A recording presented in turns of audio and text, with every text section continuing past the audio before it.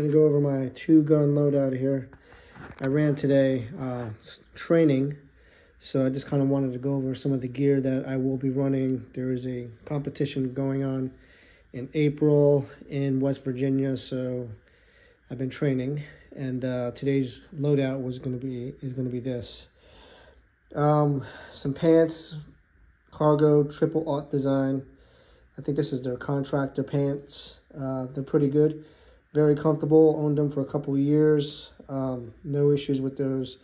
They have space for knee pads, and the cargo pockets are definitely generous. I'm going to go over the clothing first. Over here, it's just an undershirt. It's gray, weather wicking. Over here, I got some gloves, green, baklava, or actually a neck gaiter that I wore today. Some boots, Timberlands, 3 ankles, 3/4 high, very sturdy, waterproof. So they've been put to the test. I've had them for about 15 years now. Still keep going. All right, let me go over here to this part. On top of the weather wicking, I had this this zip-up sweater or wicking type garment. I wore that underneath with a baseball cap. The baseball cap was a trucker's hat. Today was raining, and the rain got through the mesh part, so that wasn't that great. With I think this is Columbia rain jacket that I wore. It definitely did not let the rain come through, so I did that. Let's go on to the chest rig. Ran this chest rig. The base is going to be special operations equipment, and it just has some random magazines attached to it. So you have right here is obviously this is like a old Marine Corps double magazine. I have the first one is going to be medical here. I ran AK so I can fit one in there. This also has a slot for 2 fast mags in there.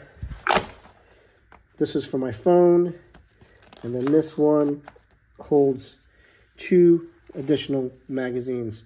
So if I counted this up, it's going to be 1, 2, 3, 4, 5, and then 1 in the gun would be 6.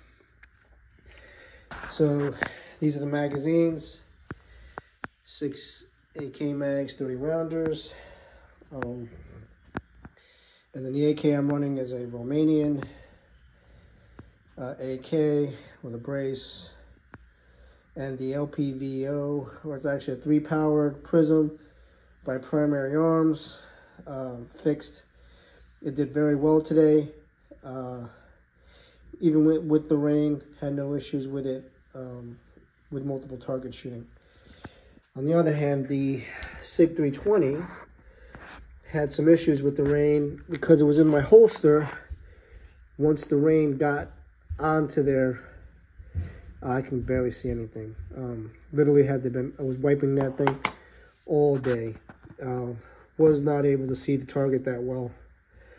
So it gives food for thought when you're in the rain at a competition. Do you run iron sights or do you run the LPVO? I mean the red dot. So I gotta figure that out. Gun belt, it's a standard gun belt, just 2 magazines. It has the Spiritus, just a pouch, which I can run 1 additional 30-round magazine in there. And it has an admin pouch. Then over here, just a holster, T-Rex arms, tourniquet, and a multi-tool.